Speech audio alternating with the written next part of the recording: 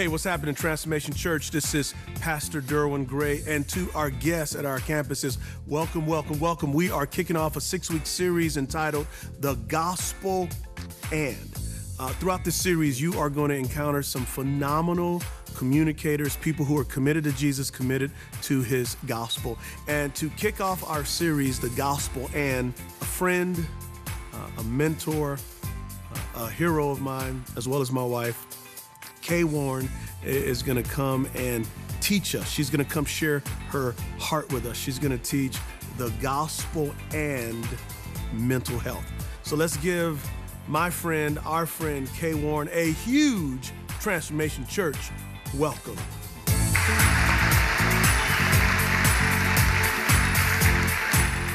Good morning. It is an amazing privilege to be with Transformation Church this weekend. When Pastor Derwin invited me a few months ago, I jumped at the chance to come be with you because I love Pastor Derwin and Vicki, and I love the reputation you all are building around the kingdom for loving people the way Jesus does, for really being engaged with the vital issues of what's going on in our world and our culture, for modeling the way heaven's going to look. And you're just an amazing place, and I just couldn't wait to be here. So thank you so much for this privilege. As Pastor Derwin mentioned, I also get the privilege of kicking off this new sermon series on the gospel, the good news, and mental illness. And, you know, it's a really logical question to just kind of right out the gate go, well, does the Bible really say much about mental illness? And I think the answer is yes. Very resoundingly. In Luke 4, verses 17 to 21, Jesus has just, give you a little background, he's just finished this 40-day time of testing in the wilderness where Satan has offered every temptation he can think of, and Jesus is exhausted, he's weary, but he comes back to Nazareth, the place that he grew up, and he goes to the synagogue. It was his custom, the Bible says, to go, and when he's there, they hand him the scroll of Isaiah. That was that day's reading, and we think of with our Bibles, you know, we flip through the pages, but they would kind of scroll through a scroll. So Jesus takes this scroll of Isaiah, and he unrolls it to these verses, and this is what he read that day. It says, "The Spirit of the Sovereign Lord is on me, because the Lord has anointed me to preach good news to the poor. He has sent me to bind up the brokenhearted, to proclaim freedom for the captives, and release from darkness for the prisoners, to proclaim the year of the Lord's favor." So Jesus reads this. The Bible says he sat down, and then he looked at them and said, "Today, this passage has been fulfilled in your presence." So Jesus was saying, the Messiah is coming, and Isaiah says that this is what the Messiah is going to do. And you guys, I'm the Messiah, and that's exactly what I'm going to do. I'm going to stand with those who suffer. I'm going to bind up the brokenhearted. I'm going to free the captives. I'm going to release the prisoners. He said, I'm going to stand with those who suffered. And if you and I, as followers of Jesus Christ, are going to be like him, our Messiah, we're going to need to stand with people who suffer. And some of the people who suffer the greatest in our society, in our world, are people living with mental illness.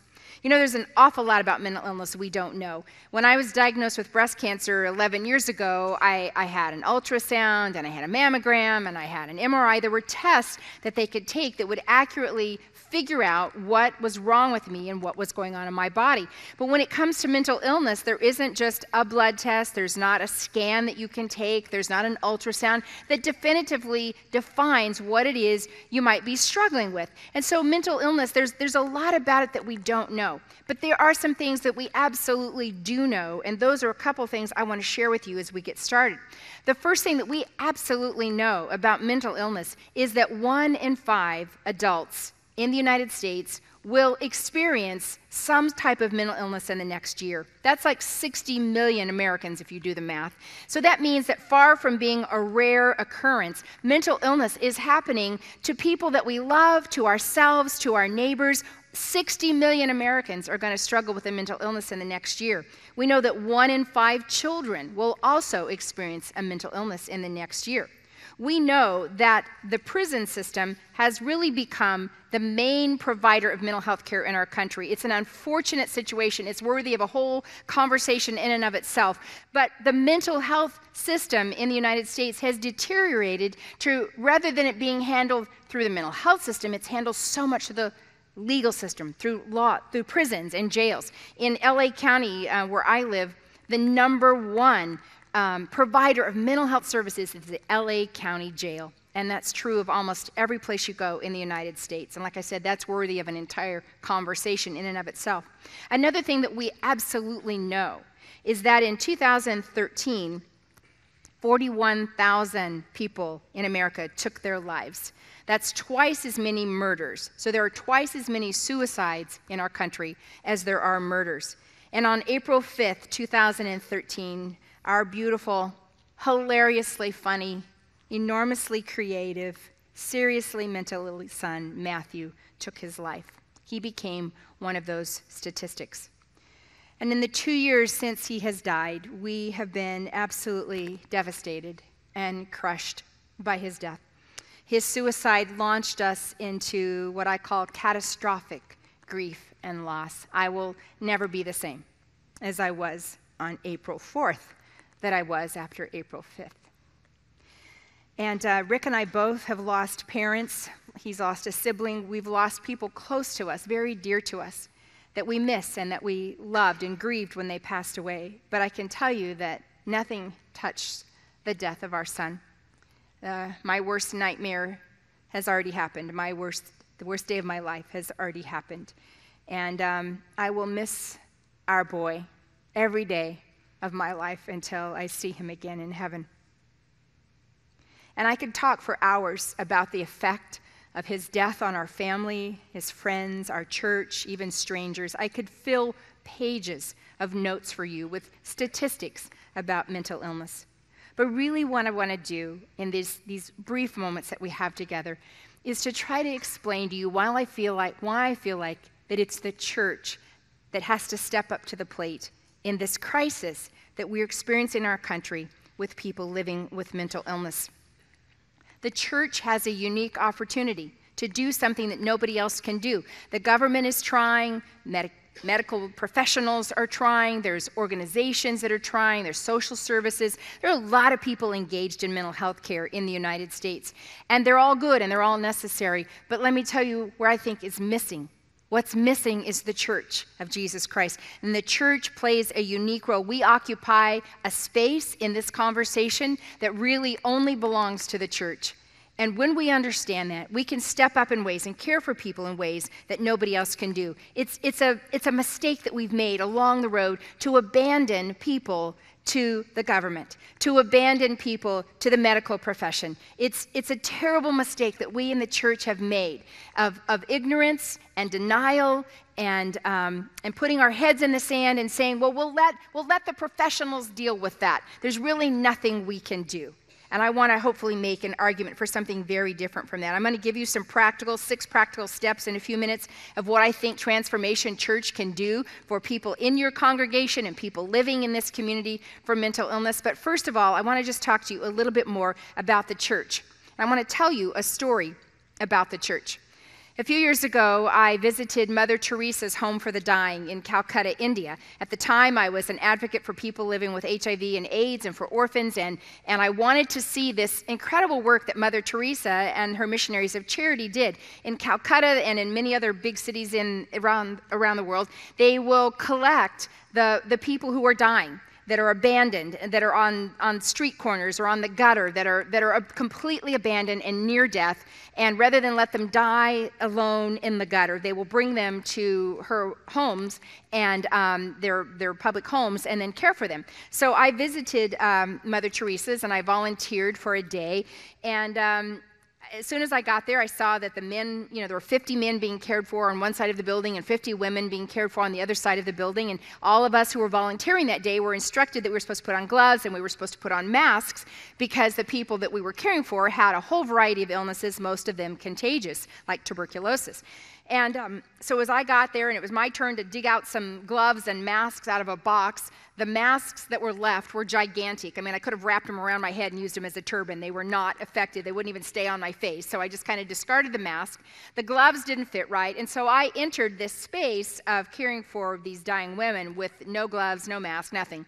And they put us to work. Our job was, as volunteers, was to give these dying women showers. And so I and a couple other volunteers carried very frail, dying women women naked in front of a cold water spout. There was no hot water. And so I'm watching these tiny little shriveled bodies of women who are near death being bathed, put in a clean gown. We had to change the sheets on the bed, and many of them were covered with, feces and diarrhea, and I mean, it was very disgusting. And within a few minutes, I was thinking, what have I done? I don't belong here. I don't know anything about this. This is making me ill. The sights, the sounds, the smells. And so I kind of retreated to a corner of this room where they were caring for the dying women. And they gave me the job of folding newspapers into makeshift paper bags so that you could put a soiled dressing in. So I'm sitting in the corner folding my paper bags, hoping that my time as a volunteer is going to go quickly and I don't have to talk to or touch anybody else. And as I was sitting there and thinking about what a total failure I was, I kind of lifted my eyes and I made eye contact with a woman, a dying woman across the room sitting on a bed. And she started motioning to me and I'm like, oh, no, shoot, I didn't see that. So I put my head down and I'm trying to keep folding my bandages and I kind of lifted my eyes again and she's going, I'm like, oh, and so then I was like, what am I going to do? I got to do it. So I got up, I walked over to where this woman is on a bed, and the minute I sit down on her bed, she begins crying, just copiously weeping and speaking to me in Bengali. Well, I don't speak Bengali. I had no idea what she was saying, but I felt as though God gave me an interpretation for what she was saying. And I felt like what she was saying to me as she was sobbing, how did I end up here? How did I end up dying on the street? How did I end up in one of Mother Teresa's homes? Where is my family? My life has been so hard. Why did they leave me? I'm going to die here alone. I'm in pain. I can't stand it. Help me, do something. And all I knew to do, because we had no language that was similar, is I put my arms around her and I drew her close and I began to speak, and I was praying, God, please interpret in some way what I'm saying so that she understands. And I said, as my arms were around her, I'm so sorry that this is where you are today. I am so sorry that you are ill and that your family has left you and maybe they couldn't care for you, or I don't know, but you're here and my heart breaks. I'm so sorry. And I want you to know that you are not alone, that God has sent me today, and that my arms around you, holding you close, are the arms of Jesus telling you that you matter to him. And my hands, as I wipe the tears from your face, these fingers are the fingers of Jesus, and they love you. He's telling you how valuable you are to him, and that even though this life has been so difficult, there is a home in heaven for you, and you are loved, and I am not going to let you die alone. And you say, wait, said you were going to tell us a story about the church. I didn't hear you say anything about the church. That's my point. What Mother Teresa and her missionaries of charity did, and what they do on a daily basis, is amazing. It's phenomenal.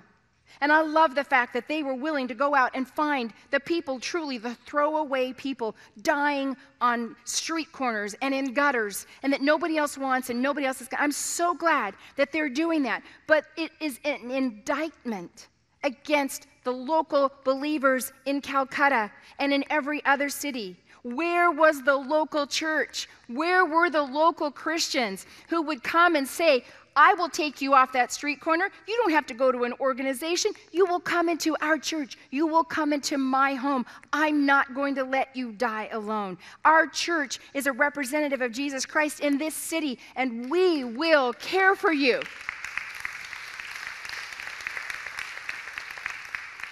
And so I have to go from there. Where is it in our community, in my community, that we have abandoned people to others and said, let them take care of them? I don't have a professional medical degree. I'm not a mental health expert. I'm just an average person. How could I possibly care for somebody dying on the street corner? How could I possibly make a difference in the life of somebody who's been abandoned by their family? And so we say to ourselves, and we comfort ourselves and think, I don't know how to do that. We'll let somebody else who knows what they're doing do that. And in the process, the church is removed from the very place we're supposed to be, which is in the heart of people's need and in their brokenness and in their dying and in their hurting. In Ephesians 1:19-23 from the Message paraphrase, it says this. It's talking about Christ and his resurrection. It says, all this energy issues from Christ, God raised him from the dead and set him on a throne in deep heaven, in charge of running the universe, everything from galaxies to governments, no name and no power exempt from his rule, and not just for the time being, but forever. He is in charge of it all, has the final word on everything, and at the center of all of this, Christ rules the church. And listen to this, the church, you see, is not peripheral to the world. The world is peripheral to the church.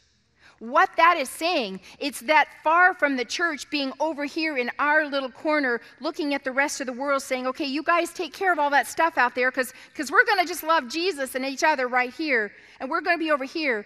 And we're on the edge, on the periphery of the world. This scripture says, no, the exact opposite is true. The church is in the center of it all, and the world is peripheral to us, meaning that it is on the edges and on the margins, and we are supposed to be there in the center, taking care of what's happening, far from being removed. We're to be right in the middle. Now, I don't know if we could sit down and have a cup of coffee together, a cup of tea, and you might be honest enough to say to me, you know, I'm at church, I'm a part of this church, or I'm a part of another church, or I'm here seeking, I'm trying to figure all this out, but I'm not really sure that the church has much to do with this. I'm really not sure that this is a rule from the church, because you know what? The church has messed up a lot of things that it should have been good at.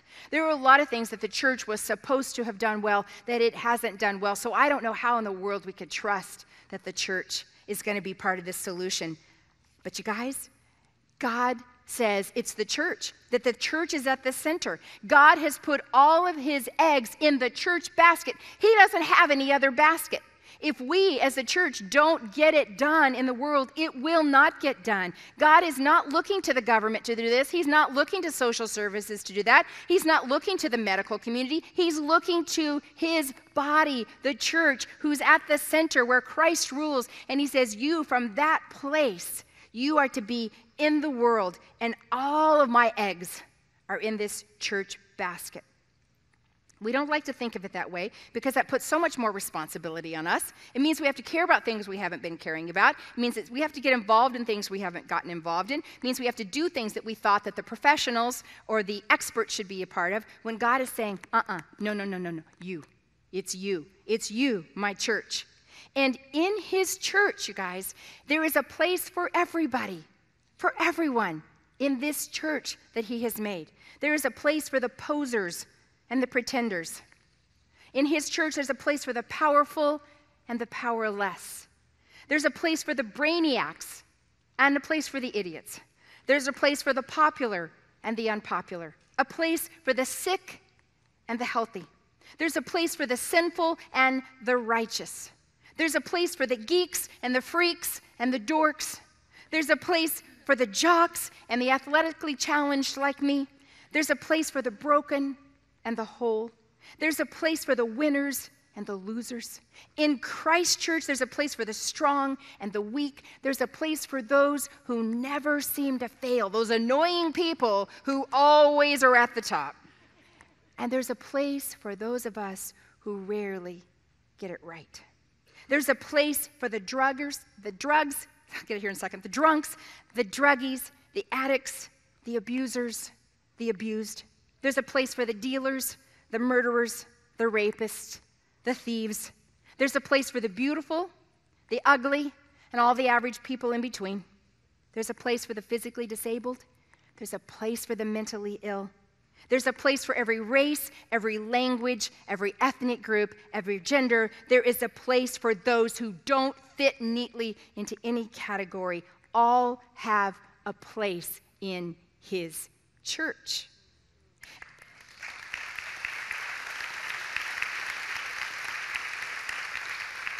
So if that's true, and I believe that the Bible clearly tells us that that's true, then there's a place for Transformation Church to make a difference in the lives of those with mental illness. So this is that little acrostic that I want to give to you. It's based on the word church because I do believe it is the church that is being called to this. And so if you're taking notes and you want to write down what are these practical steps that I think every church, including yours, can do. And the first thing is to care for and support people who are ill. Care for and support people who are ill, those individuals and families. Luke 6:36, Jesus says, you must be compassionate just as your Father is compassionate. You don't have to have thousands upon thousands of people attending this church every week before you can be a caring and compassionate church. You don't have to bring in millions and millions and millions and millions of dollars before you can have a program and an outreach in this church for people who are mentally ill. What it requires is not huge attendance or gigantic amounts of money. In fact, everything that I'm going to tell you right now, these 6 things, don't cost a penny. So you have no excuse for how much money you think it's going to cost. And it doesn't require a super amount of training. So we're not talking about people who have to be experts. This is what you, average person, average member of Transformation Church can do. Care for and support those who are sick. See, what it requires, rather than money or high attendance, is a decision. It's a decision that says, I am going to be as compassionate toward others as God has been to me. Because when it has all been said and done, at the end of your life, when somebody takes stock of who you are and what you've been and what you've done, the benchmark for your life, if the benchmark that you measure yourself against is not the ability and the depth to which you can give and receive compassion, then you've missed the mark. We spend most of our lives with a completely different set of standards and a benchmark. We, like everybody outside of the church, get caught in the same traps, measuring ourselves by how much money we have, how well our finances are doing, how strong we are physically, how good is our marriage, whether we're married, what career we've gotten, where we live in town, what kind of a car we drive, what sort of accolades or awards or recognition are we getting, how much meaning we have in what it is we do in our jobs. Those are all the wrong benchmarks. Those are all externals that really have nothing to do with God's transformative work inside me and you. The benchmark for our lives, my friends, is the depth to which we can give and receive compassion. And when that becomes the standard for your life, you have something to measure against that is concrete and something that is real and something that is based right out of the Word of God and is modeled after the life of Jesus Christ. Again, I said if we could sit and have a cup of coffee, if we could sit and talk to each other without, unhurried time and just chat and get acquainted, I think that I would find in the depths of who you are, as in the depths of who I am, in the depths of every person I've ever met or ever hoped to meet, there's something that is similar about us, and it is this. At the core of who we are, we crave to be loved, to be noticed, to be cared for, to have somebody acknowledge that we exist on this planet and that somebody has paid attention to us. There are people in this room, people watching online, people who've already been here today, people who will be here next week, people in your family, people on your row, people that you're going to say goodbye to as you leave here, people that you're going to meet the minute you walk out of here, and they are aching. It's almost a physical ache to be loved, to be noticed, cared for, and valued. Loneliness is probably the greatest epidemic in our world. We are so connected externally and so unconnected at the level that really counts. Psalm 69:20 says, the psalmist who wrote this said, I'm broken by their taunts. I'm flat on my face. I'm reduced to a nothing. I looked in vain for one friendly face, not one. I couldn't find one shoulder to cry on. See, what's happened to us is that we have adopted the Americanized, westernized version of friendship. And in that version of friendship, which is about that deep, it's based on this: hey, I like you. You're really likable. I'm really likable. We could be friends. Or, you enjoy that? I enjoy that. You like that? I like that. We can be really good friends. If it's connected in sports, it's connecting around a hobby, if it's connecting about your interest in work, if it's connected about academics, it doesn't really matter, but we find something that we have in common with somebody else and we go, you are like me, therefore I would like to be friends with you. And we put all of our efforts and our energies into building those kinds of friendships. And the problem is, as I said, they're about this deep and they have nothing to do with the way that the Bible talks about friendship. In John 15, when Jesus had the opportunity to define for his disciples the way that he thought about them, he said, you guys, you're no longer my servants. I call you friend. I call you friend. Do you understand that when God saw you and when he saw me, when he began to pursue us, you and I were heading in this direction, and God was heading in this direction. So there was no similarities. It's not like we had anything in common. It wasn't like I was even very likable, because by God's standard of holiness and righteousness and perfection, I'm kind of like dirt over here. There's nothing in me that would make him go, oh, I like you. I would like to be friends with you. So God's definition of friend was to find me at my dirtiest, my most broken, my most worthless, my most opposite of him, and say, I am going to friend you, Kay. I'm going to friend you with the kind of friendship that your soul longs and craves.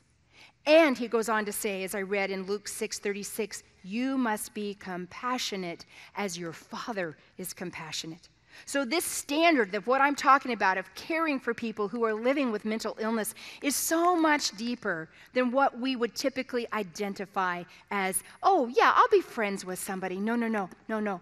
We're talking about soul level that has nothing to do with what you have in common, how likable you are, or anything that would make you a good friend candidate. The other thing that we've done as we think about mental illness is we think of it as a medical issue, which it is, and that's one of the benefits of how they're finding that so much mental illness, probably they'll end up finding all of it, has some biological underpinnings, that it's caused because of some things that have gone wrong in the chemistry or the biology in the brain. And the good thing about that is it takes down some of the stigma, because you can go, great, it's not because I'm a lousy human being that I'm struggling with depression or anxiety, it's because there's something going haywire in the wiring or the chemistry in my brain. That's great. The downside of that is it's left us again with this model of, rather than friendship, with this thinking of, oh, it's a medical condition, and we'll let the doctors and the psychiatrists and the psychologists and the social workers and the case managers and the nurses, they will deal with the people who are mentally ill. But that has nothing to do with me. Instead of understanding that, first of all, almost everybody around you struggles with mental illness, and it is something for us to be a part of, not just the medical community. We are disciples of Jesus Christ, and we are made into his likeness, and we have been called to love at the same level that he loves, friending each other at that same place. So that's the C. It's making a decision. And I pray, sincerely, I pray for you. You are already known for your compassion. But yet you will listen to this and you will do some exploratory work with God, maybe today or this week, in which you will say, God, would you please show me where I have built some walls around my heart because I'm busy, because I've got enough going on in my own family. You know how hard it is for me, God. I'm struggling to make ends meet. I've got some health issues. I don't know what's going on with my kids. My marriage is in some bad places. I've got to spend all these hours at work because this is just really a season where I've got to do it. And God, I can't think about this. And I'm praying that you will do some work with God this week in which you say, break down those hard places in me, God, so that I can make a decision to be a friend to people in our church. Then the H stands for, in this acrostic, and I won't take as long on the rest of them, where you're not going to be here all day, is the H stands for help with practical needs. Because we have to make this theoretical idea of loving practical. When I was diagnosed with breast cancer 11 years ago, people came out of the walls to help me. They brought our family meals. They took me to chemotherapy when I was too ill to drive. They went to doctor's appointments. They took care of my kids. I mean, I was surrounded by support when I was diagnosed with breast cancer. But I sincerely doubt that if any of you could stand up here today, if you were brave enough and felt safe enough, that you could stand up here today and say, I was diagnosed this week with depression or anxiety or bipolar or borderline personality disorder or suicidal ideation or OCD or schizophrenia. I doubt that if any of you felt brave enough to stand and say that there would be very many people who would then walk up to you and say, hey, can I bring you dinner this week? Can I go with you to your doctor visit? It's like all of that is gone. And so we suffer in silence. We suffer without the practical help of everyday people that we would normally get in other circumstances. This is something you can do. It doesn't cost money. It just takes a decision of your will to show up in the lives of people as they begin to live with a mental illness and do those practical things for them. 1 John 3:17 says, if we see others in need and yet close our hearts against them, how can we claim that we know God? How can we claim that we know God if we're going to close our hearts against people who need help? The U in this acrostic stands for Unleash Volunteers. See, in the programs out in the community around mental illness and mental health, they are desperately seeking for volunteers. Their programs won't run without volunteers. The government can never find enough volunteers. They've got to pay people to do things. Most professional organizations have to hire people to do things. But this is the church. The church is filled with ministers. You have been given the calling of ministry by virtue of your relationship to Jesus Christ, by being part of his body. You are the volunteers already here, intended by God to be serving. That's your job. It's your job description, is to be serving. So every church has volunteers who just need to be mobilized, who can be a part of a mental health ministry. And then the R stands for remove the stigma. If the two things in this acrostic that to me are the linchpin, they are the gotta have these, and these are game changers. The first one is making a commitment to love people as radically in friendship as we have been loved. The second is to remove the stigma around mental illness. You guys, I've been here. This is my third service today.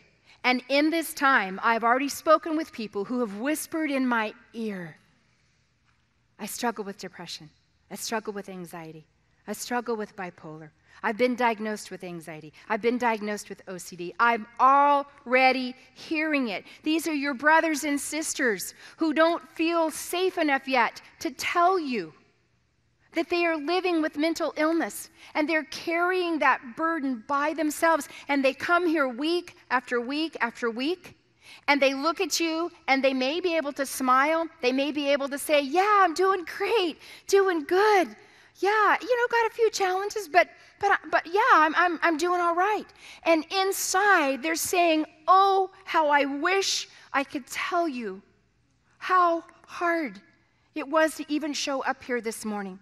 If I could only tell you how difficult this week has been, if I could only tell you about the agony that I'm experiencing or my loved one is experiencing, if I could just share with you how much this hurts to not know who my friends are, who would stop loving me if they knew this, who would stop being my friend, who would pull away from me, who would say, you can't be in ministry, who would say, we're not trusting you around here, you've got a mental illness. If everybody knew, and they so want to share themselves. You know this. Some of you know this because this is your story. And as I'm saying it, the longing in your heart to be able to say, I live with, and you fill in the blanks. You guys, I live with depression. I live with low levels depression. I don't remember a day in my life that I have not struggled with depression since I was a little girl. It's been a constant companion of mine. And to be able to say that and live my life with that knowledge out there, it gives such freedom.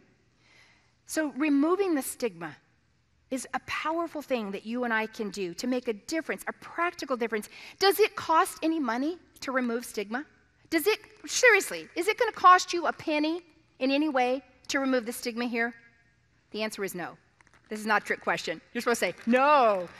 It does not cost anything except the decision that we're going to start living really honest and authentic lives, bringing our whole selves to the safest place on earth, which is the church.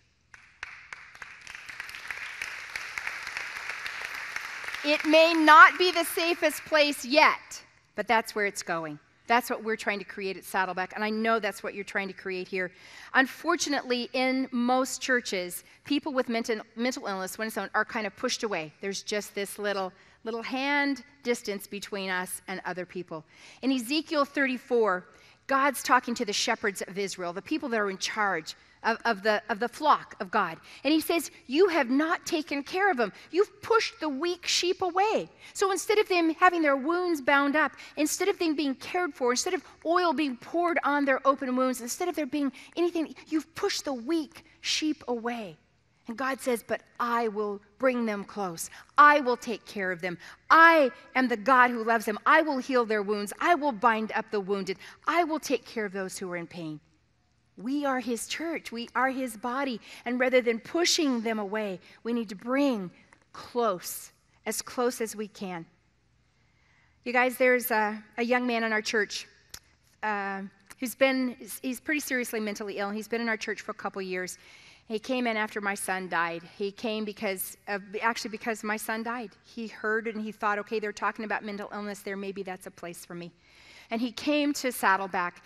And in these 2 years, we have tried to help him as a staff. We've paid for a lot of his counseling visits. The staff has spent countless hours with him, talking to him, listening to him. He's volunteered at church and been a part of things. But I got an email yesterday morning, and he said, I'm leaving. He said, you've all tried to help me a lot, and I need a lot of help. He said, but after all this time, I still don't have a friend. On 4th of July, which was just last week, I saw him at church and I gave him a hug and talked to him for a few minutes, but I hurried off to my family's 4th of July celebration. I was in a hurry. I needed to get to where I was going. And as I was walking away and almost getting in my car, I heard just noise behind me, and I just kind of looked over my shoulder. And as I did, I saw him standing there, completely alone, no one around him. And the thought went through my head, I wonder who's going to invite him to 4th of July. Is there anybody that's going to say, hey, come sit on the blanket on the wet grass and eat a melting ice cream cone with us as we watch the colors and share laughs and jokes and hugs. And I got in my car and I drove away. And yesterday when I got that email, I thought to myself, I'm so sorry, God. I am so sorry that somebody can come to our church for 2 years and actually receive help that was good. Was helpful. But at the end of the day, he still feels alone.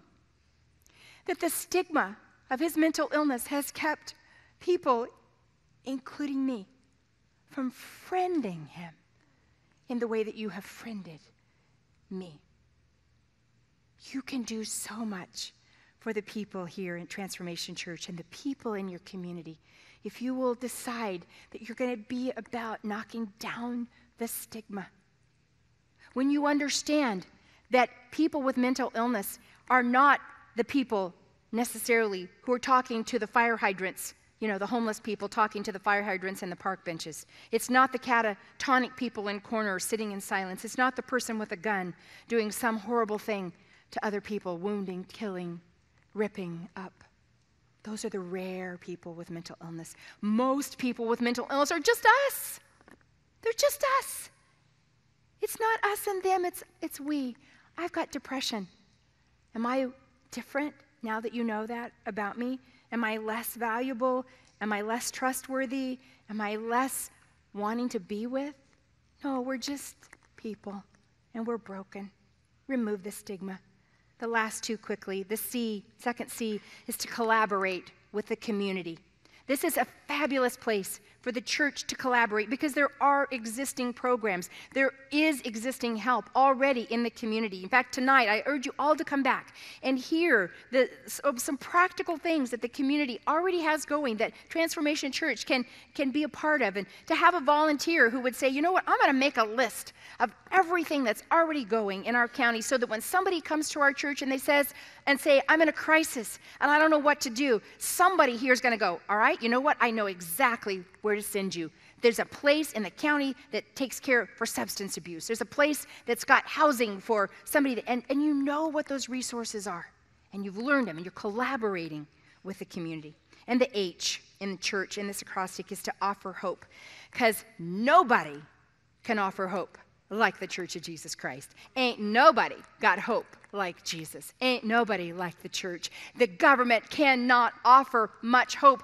Professionals can offer some hope, maybe with medication and therapy. There are some things, but the hope that gets you through your darkest days, the hope that says, even if I live with a mental illness the rest of my life, even if God never heals me, even if, like me, you suffer the most devastating loss that you can imagine because of mental illness, that I'm not going to give up. I'm not going to walk away. If you're living with mental illness, and some of you are hanging on by a thread, a very thin little thread, you, of all people, need to know that there is hope for this life, but hope for eternity. Like that woman in Calcutta, she needed hope for that day, but she also needed to know that there was hope beyond that. This life, even though it stunk, there was hope in heaven for her.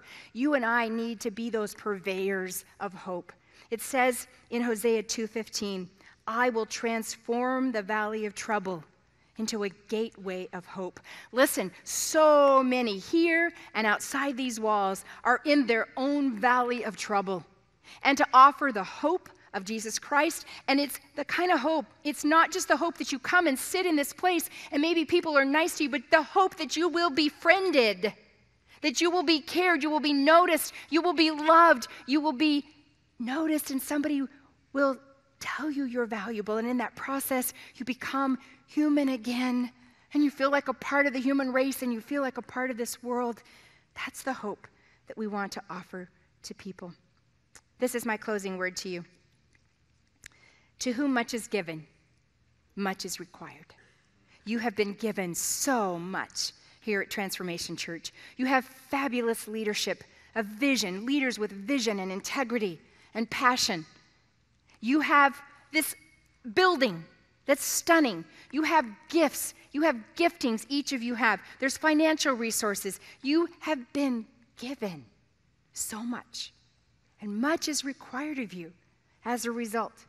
And I pray that out of the abundance of what God has already given to you, you may not like this, but I'm praying that God will bring an abundance of mentally ill people here who will not find it anywhere else, but they're going to find here the embrace, the love, the removal of stigma, the practical help, the hope that they need. Mother Teresa, when she formed the Missionaries of Charity, this is the last thing I'll say. What she says to those sisters who serve with her and the volunteers, why do they do what they do? Why do they go and rescue the throwaway people off of the gutters and out of the places where they're dying alone? Why do they go find those abandoned throwaway people and bring them in and provide a safe, warm place for them to die? Why do they do that? They say it's because they see Jesus in his most distressing disguise of the poor. In other words, every time they pick up a dying person, they see Jesus. He's hidden. They see Jesus. And so by offering love and compassion and warmth and medication and tenderness and food, they are loving Jesus. And so when you and I see Jesus in his distressing disguise of mental illness, when we look at another person who says, hey, I'm living with bipolar, I'm living with anxiety, I'm living with schizophrenia, I'm living with OCD, and instead of taking that step backwards, when we realize that Jesus is in our brother and our sister, and that by loving and embracing them, by friending them, we are loving and embracing and friending our Savior. We'll do it. We'll do it. I pray that you will grow in loving well in this community and each other.